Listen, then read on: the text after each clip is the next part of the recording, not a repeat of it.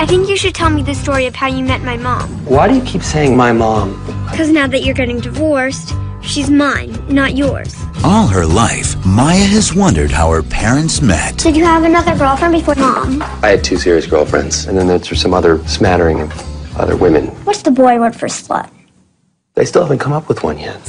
I'm gonna tell you the story, and I'm not telling you who your mom is. Fine. You're just gonna have to figure it out for yourself. Good. And I'm changing all the names and some of the facts. I just decided that right now because I make the rules, and then we're gonna see how smart you are.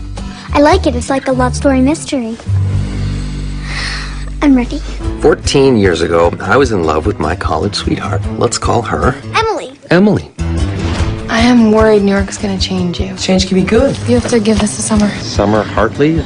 Go be your brilliant self. Everyone knows that the girlfriend in the beginning of the story gets dumped. Maybe Summer Hartley's my mother. It's from Emily. Did you read this? I read a page. A page? And the part about you and Emily touching each other and kissing. Oh, that part. You're a great writer.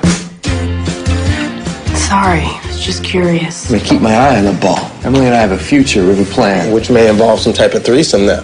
What's a threesome? That's a game that adults play sometimes when they're bored. Whatever. Can I get 10 copies? You're the toilet paper guy. Oh my God! You know what's really cool? We can just sit here. We don't have to worry about flirting or all the attraction stuff. Poor April, who's always been a friend. Then she realized she wants to be the girlfriend. Why are you so concerned with all of this? So I want you to be happy. I'm happy. Trust me, Dad. You're not happy. For Will Hayes, a second look at the past You and me, it'd kind of be like cats and dogs. Oil and water. Sandpaper and bare ass. That's gross. might give him a second chance for the future. This story has a happy ending. What is it? You. Definitely.